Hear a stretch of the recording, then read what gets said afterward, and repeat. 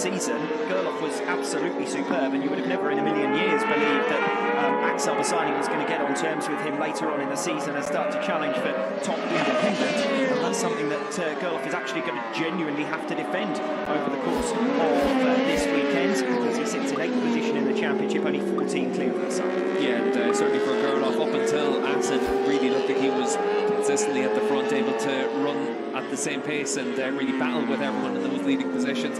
Had some podiums at the start of the year. I'll give Leon Haslam a bit too much credit there. Front row for Haslam, not a podium. I just remember him down in Park for advertisement. But certainly for Garrett Gerloff, hopefully this is the sign of what we're going to see from him again next year. We want to see him on the front of the field. He's an exciting rider. He's obviously had some good times through the course of this season, but you want to see him able to show exactly what he can do on a superbike. Yes, Haslam's had a P4 and a P5. That's close enough. And P4-5, I'm afraid, as far as next season is concerned. He's set to move on from Wsbk.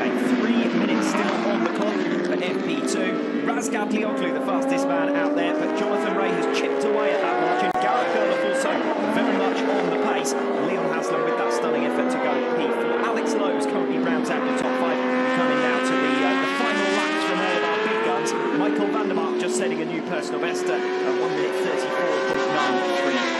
So we've got the leading 11 riders now in the 1 minute 34s as well. So it is getting a lot closer now with Scott Redding all the way down in 11th, but only 8/10 of a second off the pace, but on course for an improved lap time now as well. Alvaro Bautista on course for a fast lap as well at the halfway stage. TOPRAK on course for another consistent lap there, 34.3. That's about 1/10 of a second off of his fastest time, but still faster than what we've seen from anyone else. That's when Wsbk can set a time that isn't an improvement, but is still faster than anyone else, that he is able to underline just the consistency that he is going to be able to demonstrate over the course of this weekend. Alvaro Bautista, well, we've just seen Leon Haslam put in a really strong lap. He's now made his way back into the pits, so that may well be the end of his session, at least competitively. Alvaro Bautista here, see if he can match his teammate. He actually betters him, goes up into P4, and again, a reminder, we've got less than a second covering the top 12 in this session. The top 12, only 8/10 of a second separating them. It's going to get a little bit closer now as well. Scott Redding just coming into the last couple of corners. We catch up with the number 45. He's half a second off the pace, but couldn't move himself up a couple of positions here. Well, he only needs to gain 2/10 of a second. He'll move all the way up from 12th position and up to 7th, and that's exactly what happens. 1 minute 34.827.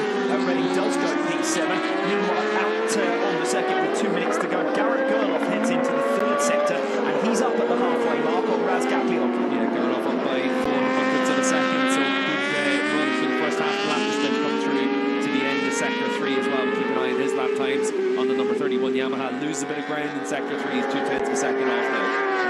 Gerloff also losing a couple of tenths of a second through that 3rd sector. He is in line still for a new personal best to try and move himself up from 8th position. Scott Redding with a strong 1st sector on his latest lap. We're only 1.5 minutes away now from the checkered flag falling, so we're in towards final lap territory for several of these riders. Michael Rinaldi and Scott Redding into the second half of their latest laps, both a couple of tenths of a second down at this stage. But Garrett Gerloff 6/10 down in the end on his latest lap. We saw him come up with a bit of a single lap cracker late on in FP1. He's got to kind of justify that pace over a longer distance over the course of time. Yeah, we've been able to put in 3 pretty fast laps in a row there, 34.4 and then a 34.7 and 34.8, so decent enough consistency there at the end of the section.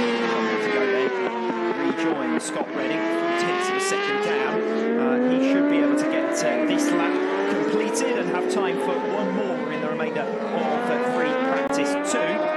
Redding, who is at the moment the only rider on the move as far as the front runners are concerned. Trav Davies has just made up a couple of positions, but only into P15, so work for him to do over the course of this weekend. Redding crosses the line to go P5, splits Bautista and Haslam in the pecking order.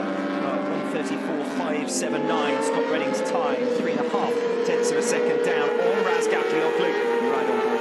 Yeah, Redding actually fastest of all in sector 3 as well now, so he's been able to find some progress over the course of the last couple of sessions as well.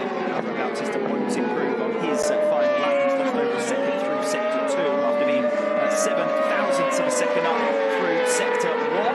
Wsbk exiting the final turn and crosses the line to complete his session and see the checkered flag with a 1:34.61